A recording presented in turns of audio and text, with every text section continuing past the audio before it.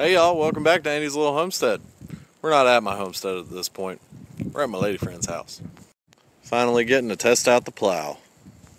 We've got about 6 inches on the ground so far and I couldn't wait. We gotta do it now. Part of the reason I wanted to test it here was because there's a little bit of a hill. So I'm gonna see how it does without it having been plowed first, going up the hill.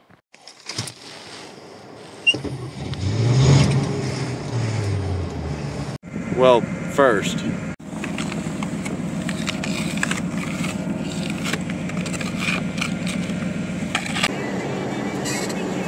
trash cans fell over. We're gonna shoot the gap.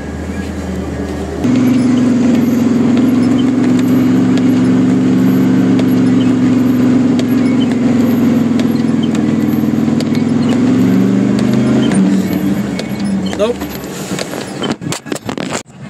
So now I got a fun snowbank at the top of the driveway. Let's see if we can bust through it.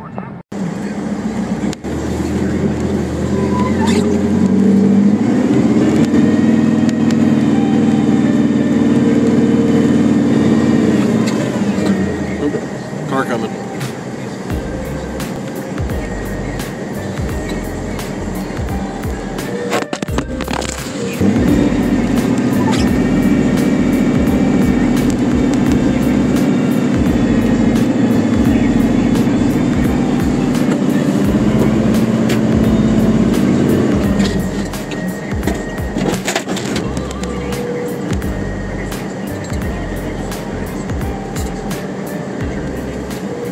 I should probably move that.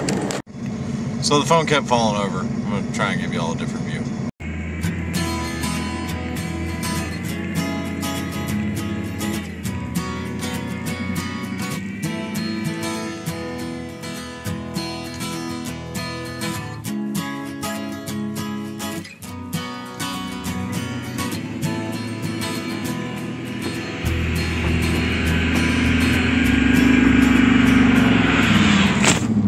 So it probably took a little bit longer than it should have, but we're done. Got all that cleared out and kind of played around with it for a little bit. I would give my snowplow operating abilities a solid C-. But you got to learn somehow, so trying it out. Oh yeah, I definitely got stuck once. But I was able to get it out without the winch. Just dug the snow out from around the back tires and she was good to go. All in all, I think the truck performed pretty well. She is bleeding a little bit.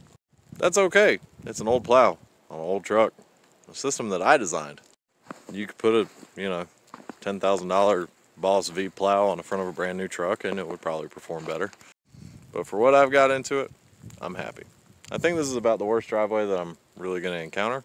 I'm sure there will be more, and now I have a better idea as far as planning it just a little bit better. Thank y'all for watching. I know it's kind of a short one, but I also know a lot of people were kind of wondering how it was going to go. And I would give it a solid okay. Sometimes good enough is just that. It's good enough. Thank y'all for watching. I love y'all. God bless.